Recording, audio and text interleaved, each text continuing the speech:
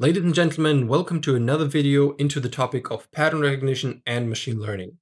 In this video, we will be covering a short introduction, so just the basics of regularization. So let's just jump right in. In the last videos, we talked about how we develop our function with which we want to approximate the data that we are given. We do this with a sum starting from j is 0 to m. M is our degree of our polynomial, and we just start out with w0, w1 times x to the power of 1 plus w2 times x to the power of 2, and so on, till we end with wm times x to the power of m. And in the last video, we talked about how choosing the wrong m, so a m that is too high, can lead us into having a graph that is oscillating a lot. And this is not what we want, because this oscillation represents a fit to the random noise. And we don't want to learn the random noise. We just want to learn the underlying structure. So we want to ignore the noise. But if we choose m too high, we will basically learn the noise. This was our error function. So we have a half, and this is our polynomial that we developed in 1. And this is our targets. So the target, the corresponding target for every input xi and ti. So for a given x, we expect a given t, and here we measure the difference between those two, square it, so the positive and negative don't cancel out, and just multiply it with 1/2, so we have it easier when we derive it later. And the third step, of course, is the derivation with respect to w. Set the derivatives to 0, get the local the minima, hope that it's a global minima, and then we're basically done. So let's go through an example.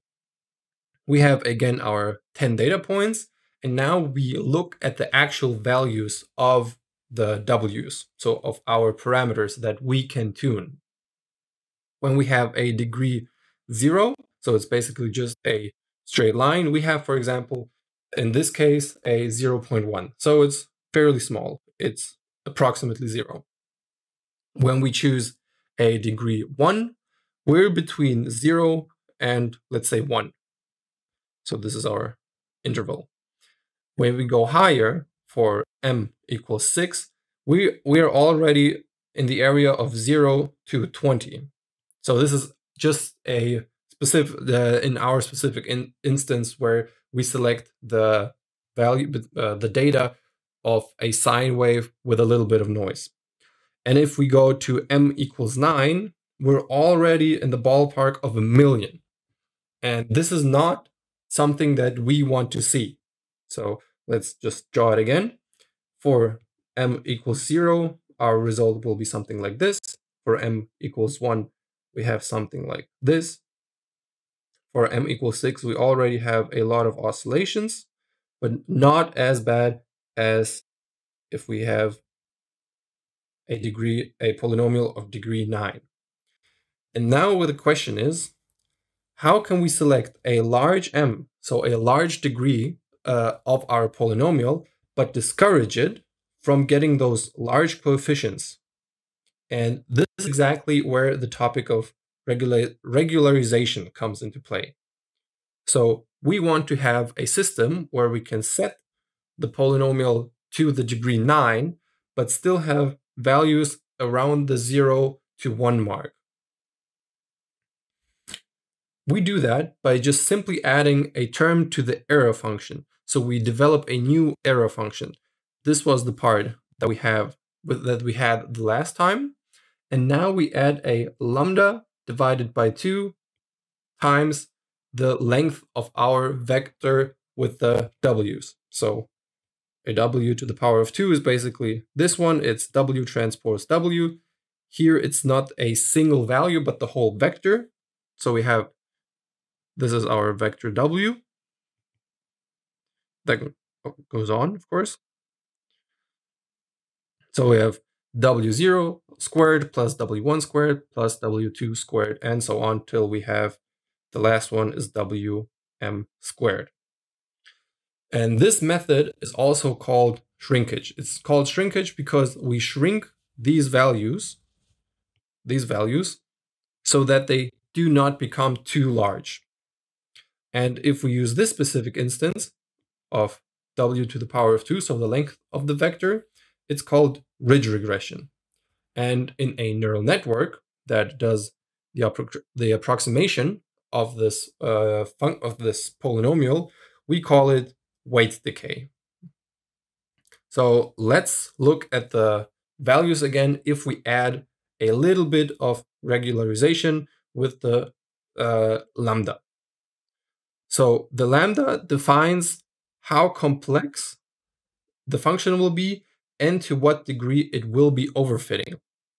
So if we have lambda equals 0, we have basically the same thing. So we have our degree 9, we have 10 points, and we have basically the same large values that we do not want. So if we set this to 0, this will basically just fall away, and we didn't improve anything. If we set lambda to 1, so we have a half times the length of the vector, we get values that are fairly close to 0. And now we have to look at where in this range between 0 and 1 do we set the value of lambda? Because we don't want everything to be 0, of course, but we also do not want the values to be extremely large, like in the case of lambda 0. So let's have a look at a visual example. So here again, we have our 10 data points and we choose a polynomial of degree 9. And we start with the training set. So if we said, here we have the scale is on the ln of lambda. So we're here at 40. This is basically approximately 0. So if we set lambda to 0, we are here. And the root mean square error is 0 because in this case the polynomial can go through is going through each and every data point. So we are in the area of overfitting here because the test is 0, but our training data, the error on our training data is infinite.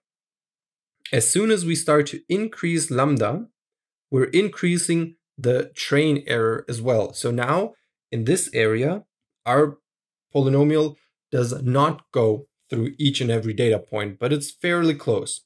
And we see that we have a decline of our error in our test set. So we're getting better, better, and better. At a certain point, we start to increase the training error and increase the test error. Why is that?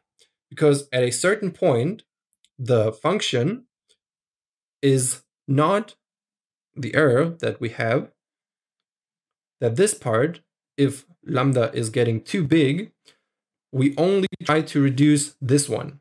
So this basically just falls away and we do not care about the distance anymore. And the only thing that we're trying to do is only minimize the values of the actual vectors. So we just setting everything to 0. So at the end, we'll just have a straight line that goes through the origin, and it's just basically a straight line through the origin where x is where y is 0 all the way. So this is why our training error goes up and our test error goes up. So let's just summarize again. We want to have a option that we can set a large value for our degree. So we want to have m equals, for example, 9, but not fall into the regime of overfitting. And we see that we are in the regime of overfitting if we have large values in our parameters w. To solve this, we use regularization. And we're doing that by simply adding a term that is considering the values of our parameters w that we're trying to choose. If we choose this specific addition to the term, it's called ridge regression. If we look at the values of our parameters w, If we set it to 0, of course, nothing changes. We're still in the regime of overfitting. And if we set it to 1, we're setting almost all parameters to 0. Visualized, it looks like this, that we at first we start out here with no regularization, we go up, and at this area, our training error also decreases. And at a certain point, we don't care about getting the polynomial through the data, but we only consider minimizing the values of the values w, and we start to increase our error function again, because this part starts to dominate in comparison to that one. So we get rid of that one if we set the lambda too high. And here we have to select the correct lambda to be in this area and find the local minimum.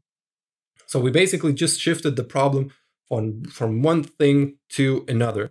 We started with selecting the right parameter for the degree m, but then we said we don't want to set the correct parameters. We want it to be set automatically.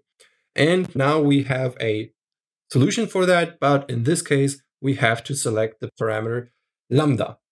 And how we can work with that will be discussed in another video where we talk about the Bayesian probability theory. So check the videos on the right or in description for the next video. And I thank you very much for your attention and see you next time.